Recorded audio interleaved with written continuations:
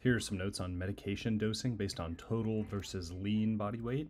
First, let's go through the definitions. Your total body weight is the actual weight of yourself or the patient. Your lean body weight is your total body weight minus the mass of the fat. This correlates with cardiac output and it increases with total body weight in obesity.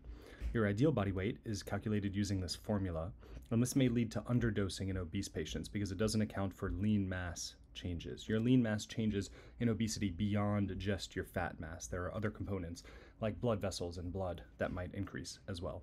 Your adjusted body weight is a simplified version of the lean body weight. It's calculated with this formula here. Now, some notes on dosing. There are some medicines that should be dosed based on total body weight.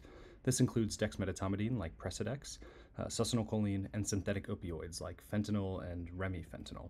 Most other anesthetic drugs should be dosed based on lean body weight or adjusted body weight to avoid overdosing patients. For example, medicines like propofol, etomidate, and thiopental should be specifically dosed based on lean body weight.